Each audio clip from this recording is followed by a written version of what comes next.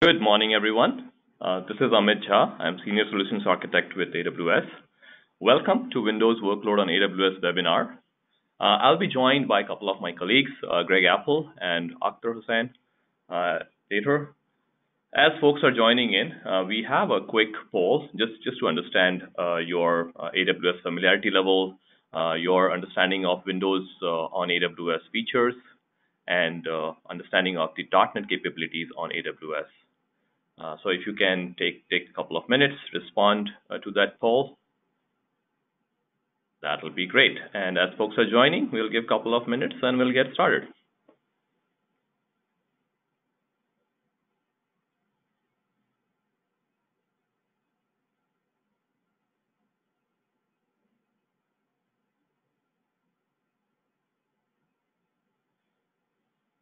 Okay, we have good mix here. We kind of have 37% people not much aware. There are folks who have done some POCs and some folks who have actually have production workloads, which is good mix. Moving on to our next poll question.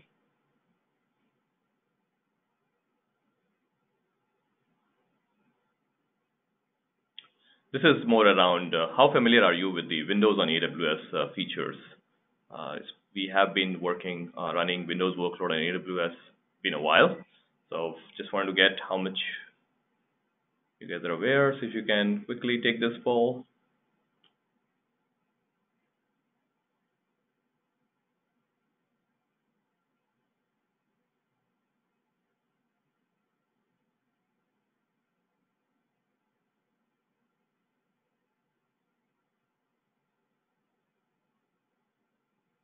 Thank you. I see a lot of folks not aware. This is good. This is the audience we were looking for this webinar. So I'm actually very excited to see this.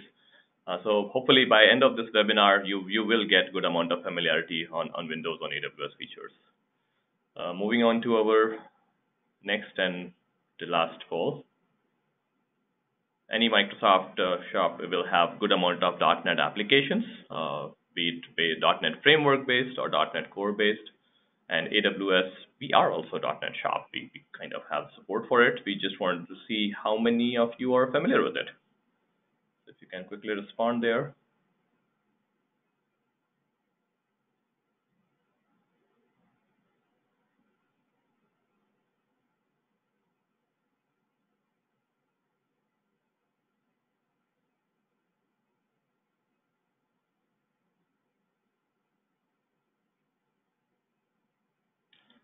Okay, that's again, a lot of folks are not aware.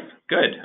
I promise you by end of this webinar, especially the Windows on AWS and .NET on AWS, you will get a good understanding of the capabilities. Okay, let's move along now. Okay, let's see. I have access to it, and let me get moving. Okay. So here is the agenda we have for today. Welcome. Again, I'll do a good warm welcome, everyone. Good morning, good afternoon, good evening, depending on which part of the world you're joining us from. The agenda, I'll be covering the Windows on AWS and the Windows end of support section. And then following which, my colleague Akhtar will go over SQL Server on AWS. And then finally, Greg Apple will talk about cost optimization for Windows workload on AWS. And then we will have a Q&A at the end. But I would suggest if you have questions, please feel free to use the questions bar and post. Our colleagues will be responding to your questions. But we will make sure that we will have some time at the end for Q&A. Okay, without much further ado, let's get going. Today's presenter, this is Amit Jha, and I'll be joined by Akhtar and Greg Apple. Okay, so why are customers choosing AWS for their Microsoft workload? If I have to summarize it in one word, it's experience. At AWS, we call there is no compression algorithm for experience. And this is very true for Windows workloads. We started supporting Windows workload on AWS since 2008. So we have had 10 plus years of experience running Windows workload on AWS. And no wonder we've been seeing the growth. If you see the 2015 to 2018 numbers, the AWS enterprise customers using Amazon EC2 has increased 400%. So that tells you the customers are trusting us and the capabilities are increasing day by day. Now, it's not just supportability of Windows workload, it's the overall platform, right? If you talk about global reach and high availability, at a very high level, AWS consists of 20 regions. Each region is 2 or more availability zones, and each availability zone is 2 or more data centers. So one, if you compare with other cloud providers, sometimes they make one data center equals to one region. So you want to be careful around that and understand the real isolation that you get with the AZ model. Very good isolation because each AZ is separate, they are miles apart, and that gives you a right HA and latency oriented solutions and architectures. The actual security and compliance, right? We understand enterprise customers have need to adhere to the local laws and regulations, and AWS has the most number of security and compliance certifications. It starts with like SOC 1, SOC 2, SOC 3. We have standards like PCI DSS. We support the financial services oriented workload like FIPS 140, GDPR compliant, and the amount of security certification and compliance certification we have is kind of double the numbers of the next other cloud providers. On the platform, the breadth and services, the breadth and depth of the services. See, it starts with like core, right? I mean, you have the compute, storage, networking, database, and then on top of it, the higher level services like analytics, AI, ML, IoT, media services. So we pretty much have expanded to support any workload on the cloud. We are the first one to support Windows Army for machine learning, right? Talk about TCO. We have this internal goal for each service. Like we have to continuously take cost out of their cost structure by doing automation, by increasing efficiencies. And those savings are passed on to the customers. And no wonder why we have reduced our price 67 times. Talk about Microsoft workloads. We reduced the price for SQL Server Standard last year. So from this, I just want to summarize. One, the experience, right? We've been running it last 10 plus years, not just yesterday. So it's a significant experience. Second, the AWS platform, the availability zone model. That's very, very important, which gives you a right HA and resiliency architecture. The breadth and depth of services, the security and compliance certifications, and the continuous TCO. TCO is continuous. We are continuously innovating, reducing cost, and giving those cost savings to our customers. Now, one is actually saying, and second is actually showing you what we've been actually working since last 10 years. This is very quick, rough overview I'm showing here. So we started in 2008, right? As you can see, we started supporting the Windows Server, and it kind of grows into supporting the latest edition, latest versions. And as of now, we support 2019 also. So it's basically supporting the latest and greatest with keeping backward compatibility, right?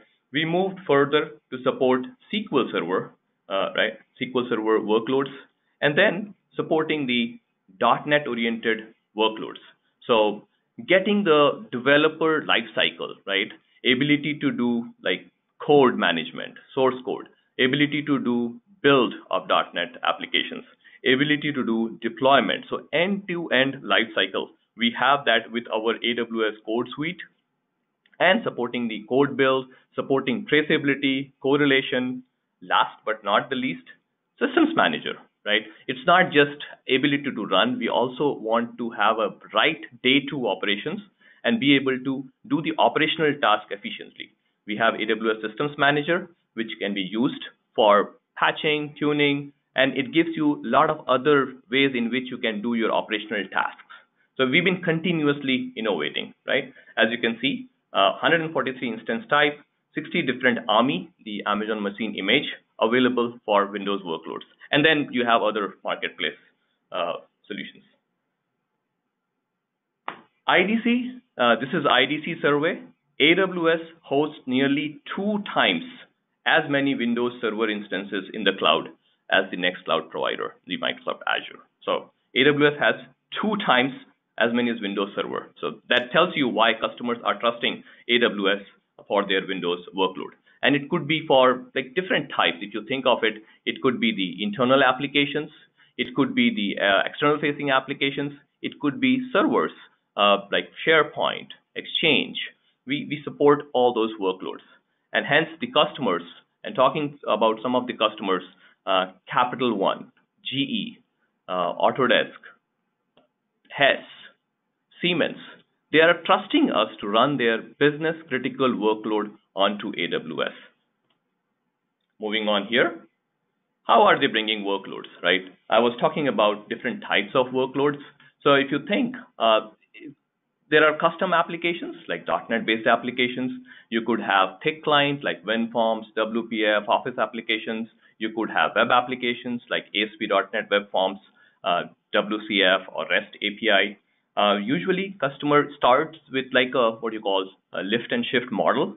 So getting that running into Amazon EC2 instance, because there you get more control and it's more easier migration. So you can do a VM export import. You can do block replication. So you get onto EC2. The second is looking for managed services. So to take an example, you could run SQL Server on EC2. You could use RDS for the same. The managed services gives you, like, there's a terminology that we use, undifferentiated heavy lifting, right? We want you to focus on your business needs. Look how you can innovate further for your customers and not be bogged down by the undifferentiated heavy lifting. Hence, the managed services, like in this case, let's say SQL Server, we take care of patching, provisioning, tuning, backup, restore, and that way you are able to focus more on the continuous innovation and do more innovation for your end customer. Moving onwards here. DB Best, one of the awesome enterprise consulting company, they actually wrote a couple of blogs, one for AWS and one for Azure. Like, what is the best price performance to run SQL Server on those cloud providers? ZK Research actually took that blog information and they actually ran tests using HammerDB, like TPC, like a benchmarking tool. And what you are seeing in the screen is the results of that test. So on the left, you see costs per 1 billion transactions per month. And in this case, you want to be lower. And AWS came 2x less. So from a price point of view, AWS is 2x cheaper. And on the right, what you see is the performance, the TPN. And in this case, AWS came thrice better performant running it on EC2, SQL Server on EC2. So here is underlying messaging. When many times I see that TCO is done, right? Total cost of ownership is done. And somehow what I see is instance type across cloud providers are assumed to have same performance, which is actually in reality not the case. So if you take the same numbers that you are seeing here and you do TCO on AWS and TCO on Azure, one server in AWS will equate to 2 servers in Azure. Hence, the TCO should also reflective of that. Just keep in mind. Moving along here. So we were talking about migrations. And again, the driver for migrations could be different. Sometimes I have seen CXO level decision making where, hey, we want to be 90% on AWS. Sometimes it's driven by like a data center lease expiration. Like my data center lease is expiring on, let's say, September 30th, and I need to move all of this onto AWS by then. And hence, the architecture type also sometimes get correlated based on the objective. What I have seen in the migrations landscape is customers starts typically with lift and shift. So what we call basically you're kind of getting comfortable running your applications, your servers onto AWS. gain from the AWS operational efficiencies. That's very important.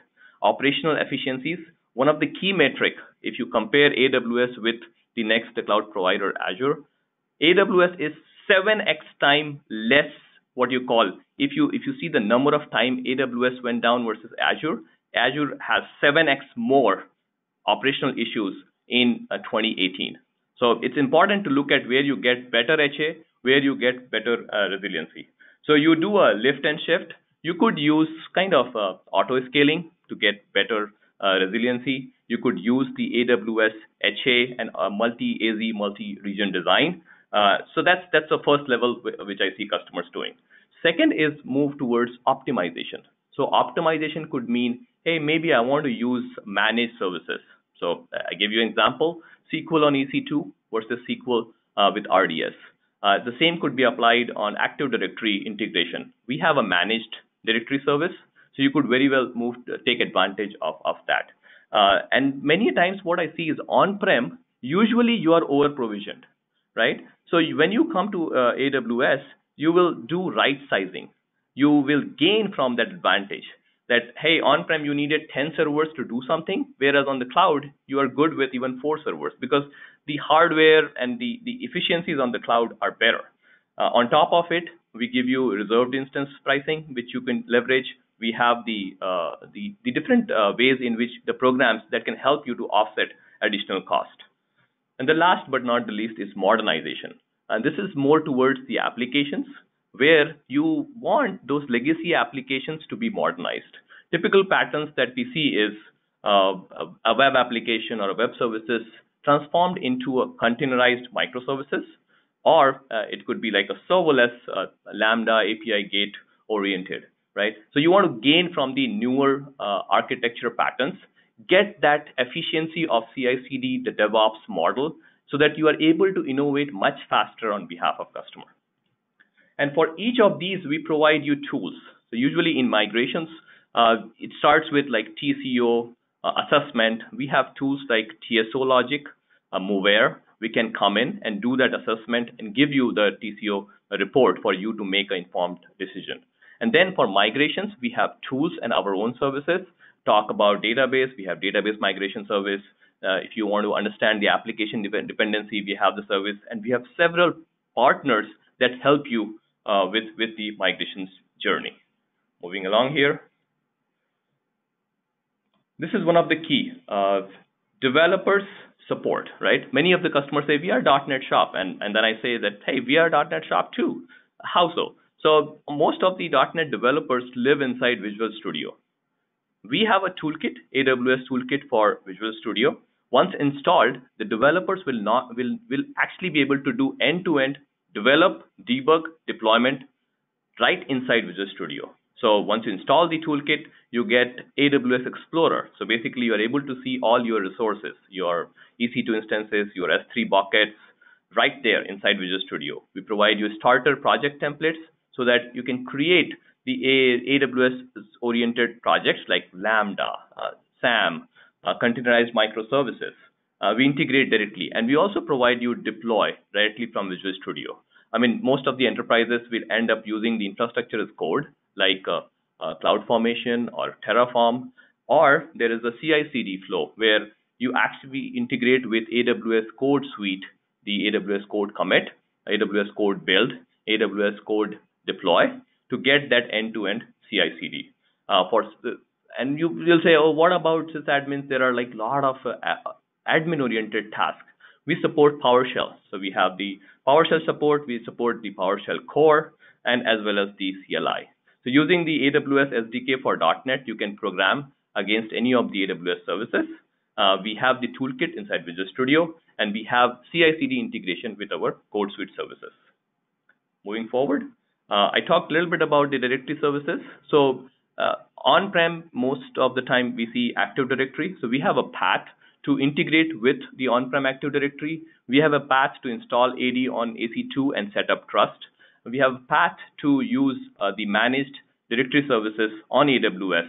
So we provide you all three options. The managed directory service on AWS is high compatibility. So we use kind of out of all cloud providers, we use the AD on a Windows Server. It can preserve SSO, and it has rich set of features. So you pretty much can do SAML-based federations also. Experience with hybrid. I mean, hybrid starts with network support. So basically, we support hybrid IT architectures. So you can connect your data centers with AWS. Services like VPC, VPN, Direct Connect help you establish that connection. Data, right? We have services like Storage Gateway, S3, Snowball, Snowball Edge help you move data access and data management. And VMware Cloud on AWS allows you to seamlessly run existing VMware workload on AWS. Basically, if you have vSphere, you could pretty much integrate and run the same set of tooling. So summary here is customers are offered fully managed service, but continue to use key enterprise solutions, right? Be it from Microsoft, Oracle, or SAP. This is another area like Premier support. How does that work? Like if you're running Windows workload, .NET applications on AWS, what happens in the support cases? It's very simple. You work with AWS support. AWS support does the initial troubleshooting isolation, and if they deem need to interact with Microsoft support, AWS support will contact Microsoft support on your behalf and work with them. We have a contract in place so that you don't have to hop between. You work with AWS support, and AWS support engineers will escalate directly to Microsoft support on your behalf. I was talking about partners, right? We have Microsoft competency partners. It essentially means that they've been vetted. They know they are expertise in migrating Microsoft Windows workloads onto AWS. And we have very large migration partners that can help you with your end-to-end migrations journey. And migrations entails a lot of things, right? It entails DevOps, it entails operations, it entails the migration practice establishment of that. Sometimes it could also entail transformation of your organization, setting up what is called Cloud Competency Center, and getting that whole newer DevOps-based development in place. Next, which is very important, end of support. So end of support is coming. SQL Server 2008 and Windows Server 2008. You see the dates here, July 9th, 2019 and January 14th, 2020. What does it mean, end of support? Basically, after that date, they are out of support. So those workloads become at-risk workloads, right? So you have to start thinking in terms of what's the next path. And there are different paths in which you could take, right? Most of our customers that we are seeing is they want to upgrade, use their SA benefits, upgrade those, and bring those workload onto AWS. And onto AWS, what does it mean? You must have heard the term 6 R's of migrations, like retain, repurchase, rehost, replatform, refactor, retire, right? These are like kind of terminologies used in the migrations-based conversations. Very simply, rehost is where most of the enterprise customers start. So basically, getting those workloads, let us take an example, maybe SQL Server 2008. You will use your SA rights to upgrade to a higher edition, let's say SQL 2016. You get that rehosted onto AWS. Replatform, you would want to use maybe RDS. Or if you have applications dependent on Active Directory, maybe you want to use the managed directory services. Refactor is more towards the modernization for the application, right? Refactor, essentially, usually like when you have those application categories, there are applications who are crown jewels, right? They bring revenue for the organization. Most of the time, I see enterprises actually putting more energy on refactor or modernization towards those applications, so that maybe you want to get more portability. Maybe containerization makes sense. Maybe you want to go to a serverless stack to gain from the significantly reduced TCO, right? Sometimes you may want to look to go away from the commercial databases.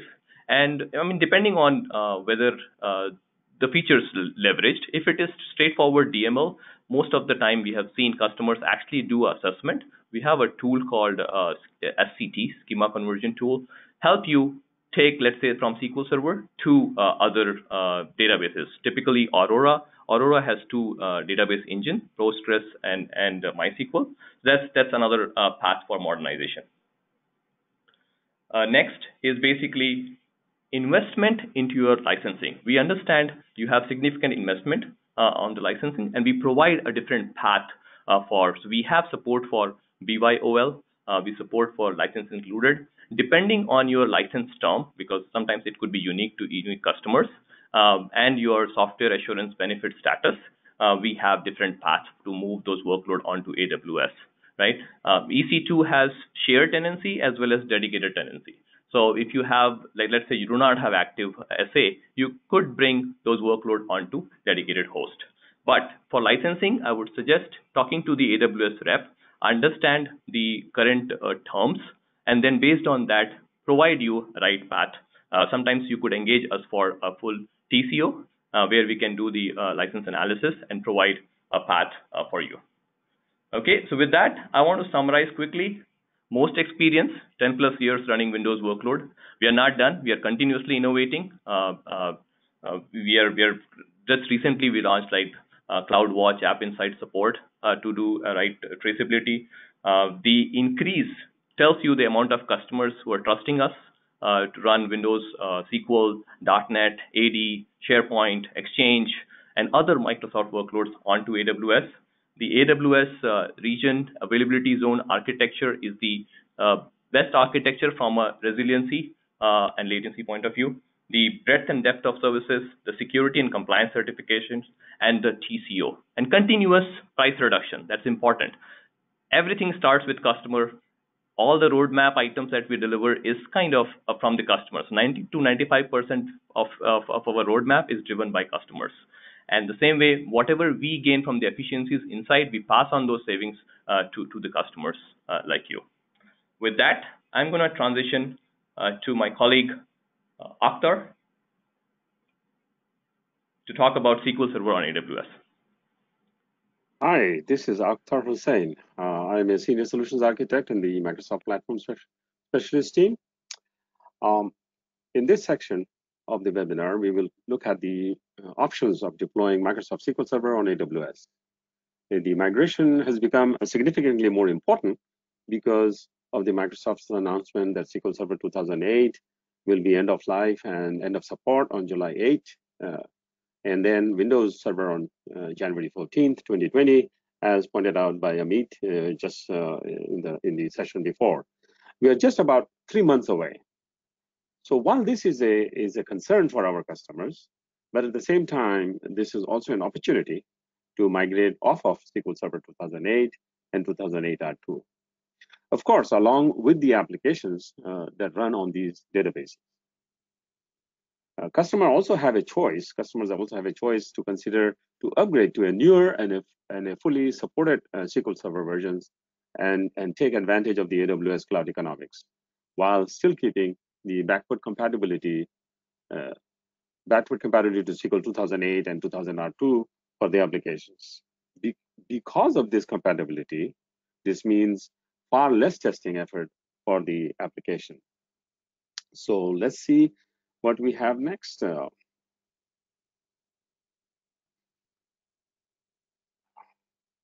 Next slide, please.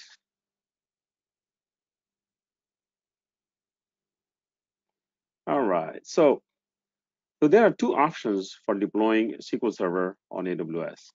You can choose a fully managed AWS managed relational database called the RDS, or run SQL Server on an EC2 instance with attached EBS volume.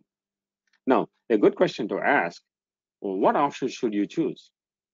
Here are some considerations that, of course, depends on the application that are running on these databases. For example, in-house applications, in-house developed applications, ISVs, or third-party applications.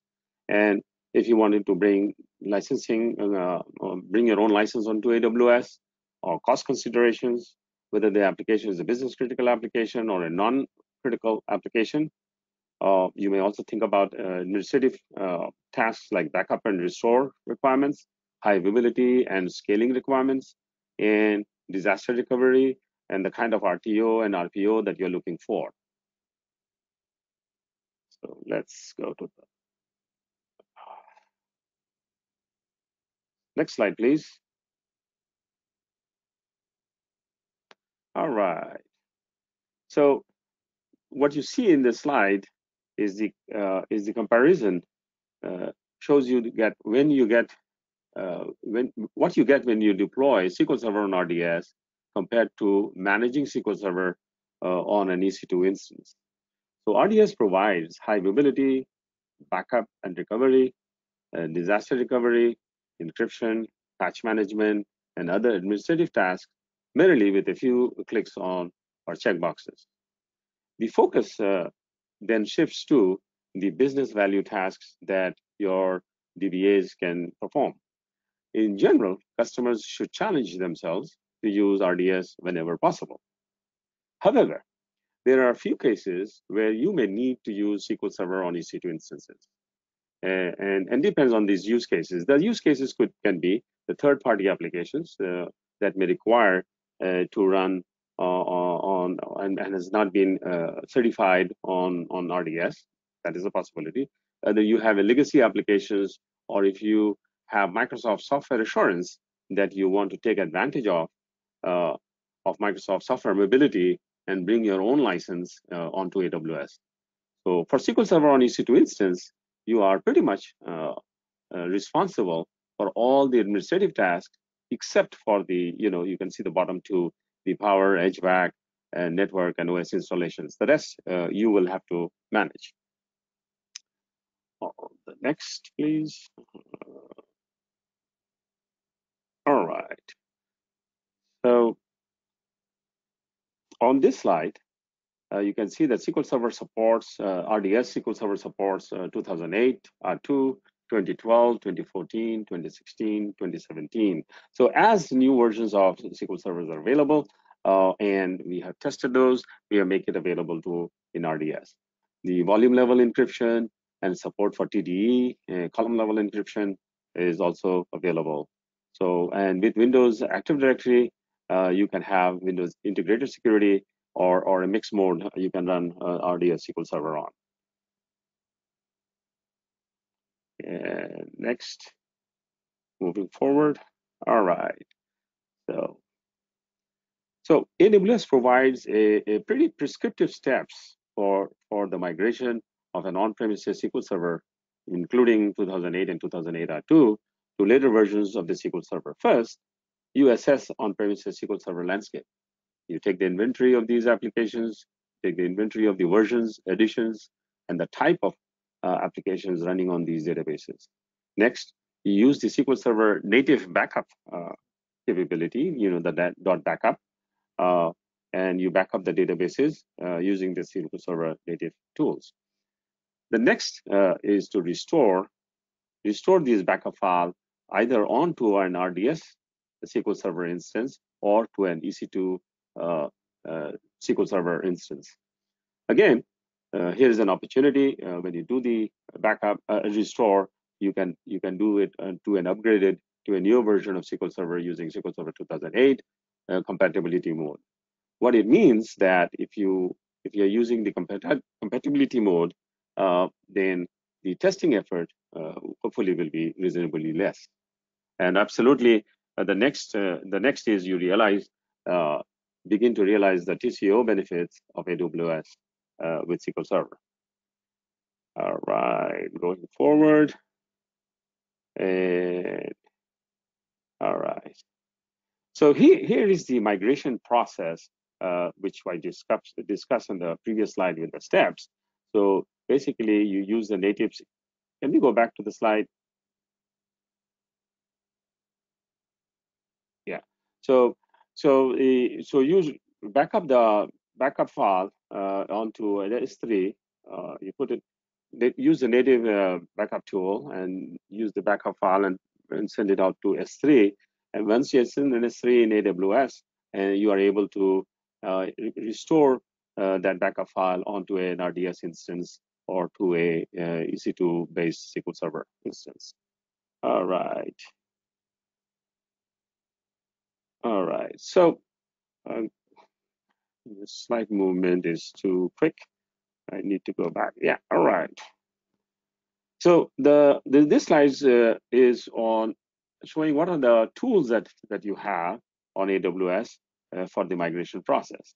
So the path that you can take is using the AWS tools like the database migration services or DMS and the schema conversion tools. So you can take from or use these tools to transfer your data or to migrate the data into another instance of on RDS instance or to a EC2 instance, or you can use the SQL Server native migration tool which I talked about doing the backup file. What I'm saying is that we recommend that we use the native backup tool capability of the SQL Server to do this. Finally, I want to talk to you about applications that sit on these databases. Yeah. So, but it's important to understand the type of applications that are running on these databases. This slide shows a use case of how a typical three-tier web application leveraging RDS SQL Server looks like.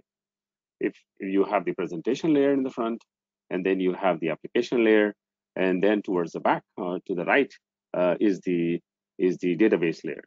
Now, in the database layer with multi-AZ, which Amit talks about availability zones, with multi-AZ RDS deployment, the master node synchronously replicates to the secondary node.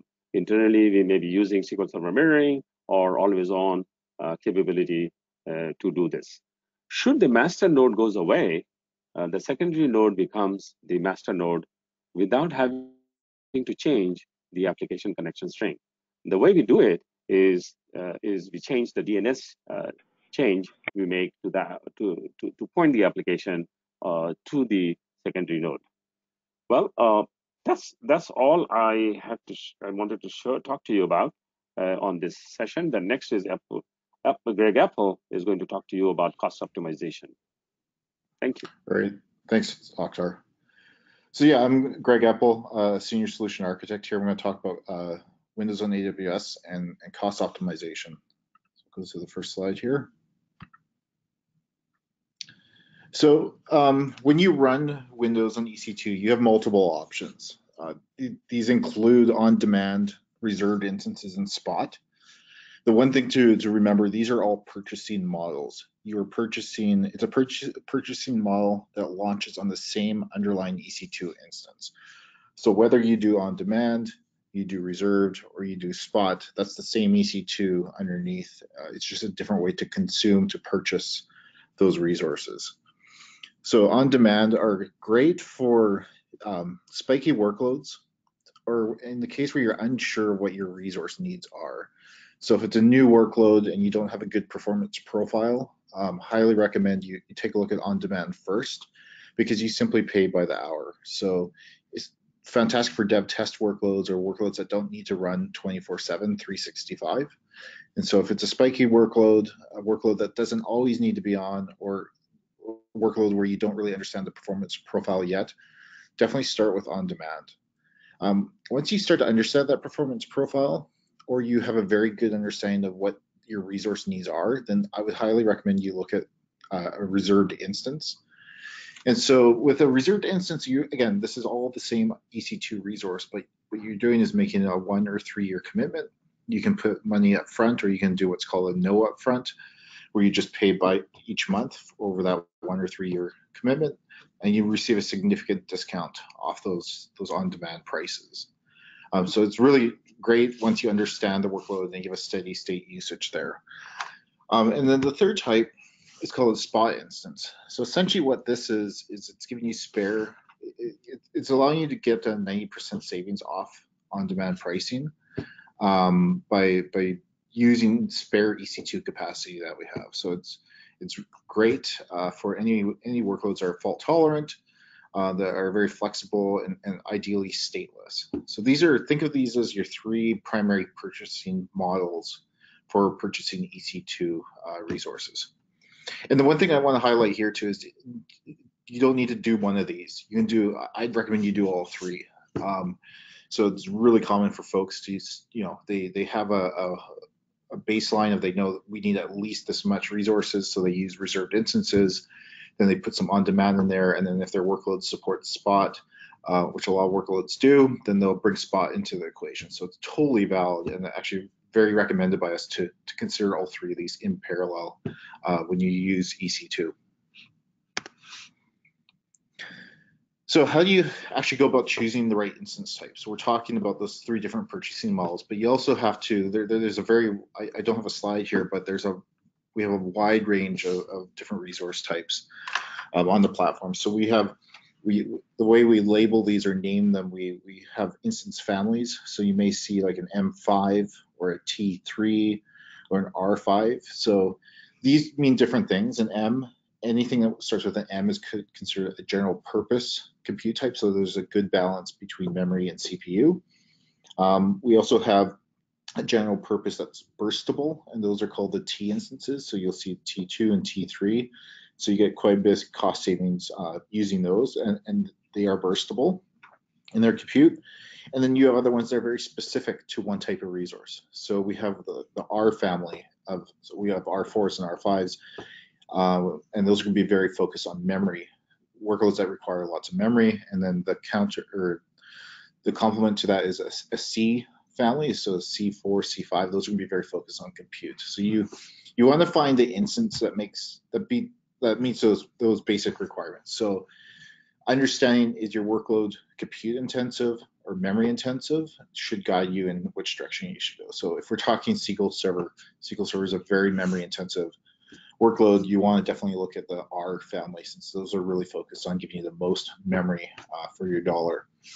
So once you kind of identify what family that you want to use, really and there's a wide range of t-shirt sizes. So we have smalls, and 2 smalls make a medium and 2 mediums make a large, and we go up to 4 and 8 and 16x large. So you want to kind of choose the instance family and then try and figure out, based on your memory requirements, find the instance that's the closest amount of memory for your needs there. Also take into consideration when you start picking these instance types that you need to look for the peak IOPS storage requirements. So if you have a workload, again, SQL Server is a good example, very IOP intensive, input-output, so very disk intensive. Even if you don't need lots of memory and CPU, just be aware that the performance of the I/O is tied to those instances as well. So you need to move a lot, say gigabytes or gigabits of disk traffic. You definitely don't want to look at like a small or a medium. You want to look at something larger that can handle those IOP requirements. And so that's a good way to start. And then once you've been running this workload, it's really important for you to start changing. You can start to right size this, and this is the power of the cloud, the elasticity. So look at using CloudWatch or Trusted Advisor. These are both tools that can help you assess how your workload is running. So you can actually look at the actual resource usage there, and then you can actually size these instances up or down. And this is why I say unless you really understand your workload, don't do a reserved instance right away. Get a workload running, monitor it, gather the data, and then use that to inform any reserved instance purchases that you make. And then once you've done all this, then you can start rolling this out across, running multiple instances of these across multiple availability zones. So, and the one thing to also remember too is reserved instances, they are not just a function or a feature of Amazon EC2. So it's a very obviously popular service that has reserved instances, but we also have reserved instances for other things like Redshift, DynamoDB, Elasticache, but really within the context of Windows, RDS. So if you run RDS SQL Server, you can still get those same benefits of reserved instances on SQL Server and RDS. So just going back to what I said about Spot, these are potentially have a huge cost savings for our customers and for yourself. So you can quite often realize up to a 90% discount over the on-demand prices. And what this basically is going to allow you to do, it's going to allow you to increase your throughput up to 10x while staying within your budget there. So if your workload can work with Spot instances, and again, I had mentioned the workloads are very stateless or fault tolerant. Those are fantastic for Spot. And so if you have those type of workload states like a batch processing job, that's going to fit very well into the Spot model. But you're going to be able to get 90% savings on those on-demand prices. So you'll basically be able to increase your throughput up to 10x while staying within the budget or what you would have budgeted for on-demand. And the Spot instances, these are, you can go manually acquire Spot instance, but there's also some very nice integration into things like Amazon ECS and EKS, which are our container, our Docker and Kubernetes services, AWS Batch, and Amazon EMR, which also, again, a lot of batch-oriented jobs fit very well within Spot. So you can use these services that have native integration with Spot, or you can use some, we have third parties that help you consume Spot as well. So the other thing to talk about too is, again, we go back to the elasticity of the cloud, the idea of Spot and on demand, you only pay for what you use. So auto scaling on EC2 plays a really big part into this consumption of resources. So from the very basic concepts, EC2 auto scaling is simply scaling up and scaling in, or scaling out and scaling in resources. So you may have a workload that runs 9 to 5, Monday to Friday, and you know that, okay, we need to scale this during those times, and then after business hours, then we don't need as many servers, so we can scale back in. We can go from 2 in the middle of the night up to 20 during the day, and then we can scale back to 2 after business hours. And so in those scenarios, you're going to look at using auto scaling, using what's called scheduled scaling. So if you understand your workload and the input or the usage of your platform, and it follows a very strict schedule like that, you can simply schedule auto scaling. So it'll just spin up the resources and spin them down based on a schedule. You can also do this manually, obviously, as well. So you can just go and say, I just need more resources, and I'll manually do the scaling. Where we really want folks to think about how to use this is around dynamic scaling. So leverage metrics from, say, CloudWatch to inform when you should scale. Imagine you're running a .NET application, running an IIS, and you're looking at the request count of the web server. And as you see that go up, you can use that to inform auto scaling to add more resources, and then you can scale back down afterwards. And then the fourth option, this is actually our newest option here. It's called predictive scaling, and it's powered by machine learning, and it's using data collection from your actual EC2 usage, and then it's further informed by billions of data points that we've collected from our own observations. So you can actually start to leverage machine learning without even actually having to understand how machine learning works to do your scaling of your resources. So you can use Amazon EC2 auto scaling and Amazon EC2 to basically realize up to that 90% cost savings. So you can mix and match a combination of what I talked about, Spot, on-demand, or reserved instances. And so you can combine all three of these purchasing models within auto scaling to realize that cost savings, to optimize your performance, and really just to eliminate your operational overhead. And one of the last features I want to talk about under the cost optimization category here is something called optimized CPU. So oftentimes you will have workloads like SQL Server. These are going to be very constrained by memory. They're very memory hungry, and oftentimes you'll provision an instance to meet that memory requirement, but you'll have CPU that's not fully utilized. But with those workloads, especially SQL Server Enterprise, where you're licensing by core, that's a big additional cost for you. So we released this feature last year. Essentially what it allows you to do is it allows you to optimize your licensing. You can turn down the number of cores, turn off hyperthreading based on what you actually need, but still get the high memory of those instances. So if you're licensing any software by core, but especially like a SQL Server, you can use optimized CPU to really optimize the spend on your licenses to make sure you're not spending more on licensing than you absolutely need to.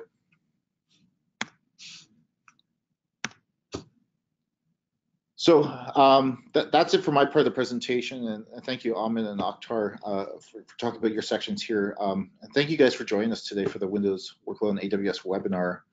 We've got a few questions that popped up, so I'm going to start reading through them. I'll probably get Amit and Akhtar to chime in here, but please take a few minutes, put some questions into the chat window. We'll be happy to answer them over the next 5 to 10 minutes here. So let me just go into here. So this one's probably more for Akhtar. Akhtar, Heather was asking about how backups are done in RDS. I was wondering if you could just speak to that a little bit. How do we take our backups? So the default that you have is we take the You can check box on RDS, and it will do a default backup of every 24 hours of the whole volume, and we can put it, and we actually internally put it in S3. And these are, and you can choose to make those encrypted backup. And in addition to that, we also take every 5 minutes, we take the transaction logs. So basically what it means that an RTO or RTO can be very close to 5 minutes. So you restore from the snapshot, and then you run the transaction logs. So Okay. hopefully that clears up. Yeah, no, it does. Thank you.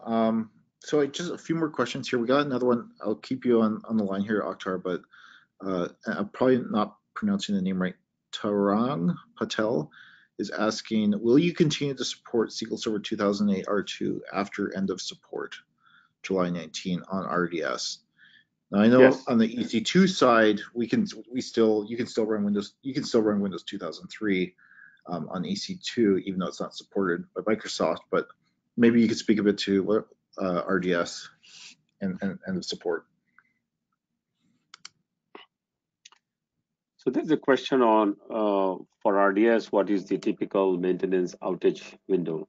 Usually if you run RDS on a multi-AZ environment, so what we do is we upgrade, we will do the maintenance on the secondary node, and while you're still working, the application is working with the master node, and then we will, during the maintenance window that you have provided, we'll switch the two, and we'll use the master node at that point. We'll do the maintenance on that, and the secondary node will then start take the application connections. Got it. Thank you. And Ahmed, this is might be more of a question for you. I can answer this too as well. But Sharon asks, ECS does not typically work with Windows platform. Is this still a true statement? I'd say it's not. You can definitely run Windows containers. And I know we announced EKS support at reInvent for Windows, but can you talk a bit about the support of containers and Windows platform?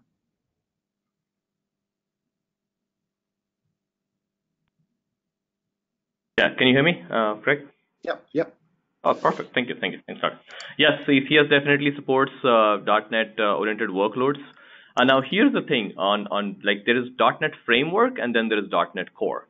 For .NET Core, since Microsoft also is pushing more towards .NET Core, the supportability for .NET Core is with, because it can run on Linux also, right? So in our portfolio, if you see, we have ECS, where you're using the ECS orchestration engine. We have EKS for Kubernetes, and very soon we'll have the .NET with Kubernetes also. And then there is the Fargate, which is more what you call, if you look at the Firecracker, the underlying engine, which is actually creating those containers and is able to serve the same engine that powers our Lambda.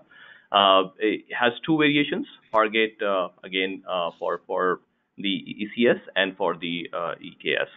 So .NET Core oriented workloads is a better support, but .NET Framework is also improving, as with the Windows container image, right? I mean, it was 19 gig and now we have come to a megabyte. So we are moving there. If there are specific questions, use case, please feel free to ask. Okay, thanks, Ahmed. And Arun asks, is it possible to use MS SQL replication from on-prem SQL Server to AWS instances for reporting BI? And yes, the answer is yes. There's folks, if you're running on EC2, you can set native SQL Server replication as long as you have the connectivity from on-premise to AWS, so a direct connector VPN. When we're talking about RDS, it's very common to see folks use our database migration service to do ongoing replication from on-premise to an instance in the cloud. So it's definitely possible there. Let me just see, lots of other questions here. So this one for you, Akhtar, is from Ashish. It asks, for RDS, what is the typical maintenance outage window? I think you talked a little bit about this, but just yeah. So what we do is we will do the management, any kind of patch management. We will first test the patch itself internally, and then we will apply the patch during the window that you specify. when creating an RDS instance. So you probably sometimes you and if you have enterprise support, we actually also work with you. Premier Enterprise Support, we also work with you on alternate times that you may choose to deploy the patch. Got it. Thank you.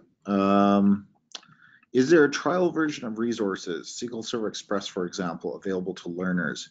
So we do have a what's called a free tier, and there's going to be certain services that will have indefinite free resources, and then others that will be time limited, usually to a year. I think RDS does have a free tier. I'm not quite sure if SQL Server Express is under that, but we do offer SQL Server Express as an option as well within RDS. So you don't have to pay for the licensing out of that. So if your workload, if you fit the use case of SQL Server Express, that is available on RDS, and you can obviously run on EC2.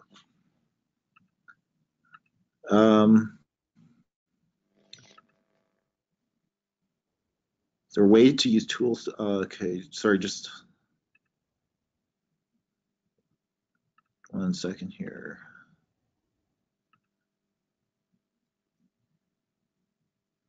There is a question on file stream on RDS SQL Server. Sure, if you want to take that. Yeah, I have to go back to see when and if it is in the roadmap and when it is. I do not have the answer for that. So yeah, I would say because can contact us separately. We'll try to respond to that. Yeah, exactly. If you guys, if any of you on the line here, you have questions, especially around roadmap, in a private conversation with your solution architect, we can have those conversations under NDA. If you don't know who your solution architect is, please reach out to us, and we'll help find out who that is. There is one other. We'll take one more question here, but how does SQL licensing cost work in the case of optimized EC2 instances? So they're talking about the optimized CPU feature. Does the virtual core count or vCPU change as needed by SQL workloads, and that feeds into the lower cost? So just to answer that, when you use the optimized CPU feature, you're going to have to set that when you launch the instance. And so at that time, you're basically deciding, I'm going to launch this instance with the reduced core count. So it's not something that dynamically happens based off the usage, but it goes back to my earlier point around cost optimization, is run these workloads, run them at your normal scale in the production like workloads, get those metrics, feed them back into this, and then you can relaunch that instance or reconfigure it to support the lower core counts. Hey, Greg, I see a couple of questions around TFS and Azure DevOps. Let me quickly say, we integrate with Azure DevOps. So basically, as part of your DevOps pipeline, you could add tasks and integrate with AWS. And we integrate at each level. Like you can give us the source code, we do the build. You can give us the binary, and we do the deployment depending on the mapping EC2 versus container versus serverless. So AWS integrates with Azure DevOps. And obviously, the old TFS server also can be configured on AWS. Great, thanks for that. Okay, so guys, we're just at the top of the webinar here, so we're going to close this out. You will have access to this. You'll get access to these slides after this, and then please reach out if you guys have any other questions. But really appreciate you guys taking the time to spend with us on this webinar.